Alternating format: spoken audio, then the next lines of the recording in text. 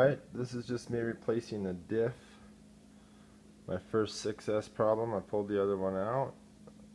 I just used this sight and it shows you how easy it is. You just pop the bumper part screws off here, pop 2 screws out that go right here and right here. The whole front comes off in one piece. I took the bottom pins off, I didn't need to. They would have stayed on here. I figured that out after. Anyway, popping it back in, the only thing I broke it on 6S was this grindy front diff. Found it on new on eBay for 30 bucks. Then I found a whole diff case with a diff in it for 33. So next time I'll buy the whole thing. But I think it's easier to replace this. So anyway, happy Mt4 G3 to everybody.